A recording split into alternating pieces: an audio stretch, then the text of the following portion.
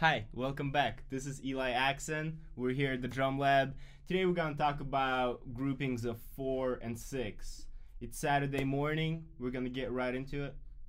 Let's do it. The way we're going to break this up is we're going to do 2 with the hands, 2 with the kick, 4 with the hands, 2 with the kick. Here's what it sounds like.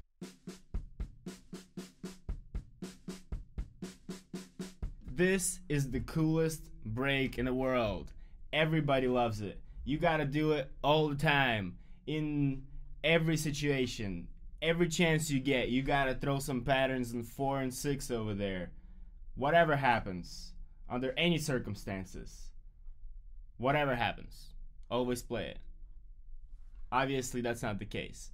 So, what I want to encourage you guys to do is to step away from that, because patterns of 4 and 6 are just so ubiquitous that they're almost not as cool anymore. Now, I want to encourage everybody to practice their, combinations of 2 on the hands, 2 on the kick, 4 on the hands, and 2 on the kick. But I also want to encourage you to step away from that. So in this video, we're gonna focus on patterns of 4 and 5. Check it out.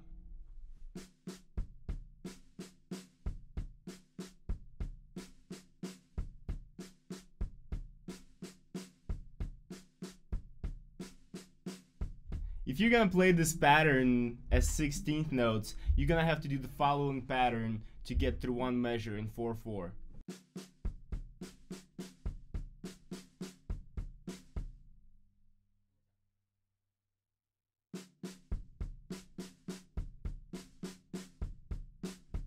Now, the next step would be to move this around the drum set.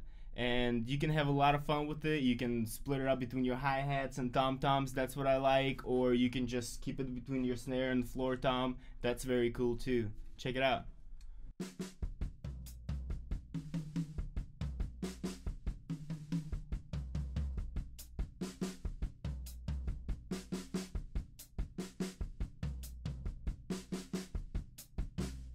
Now we're gonna play it in the context of a groove.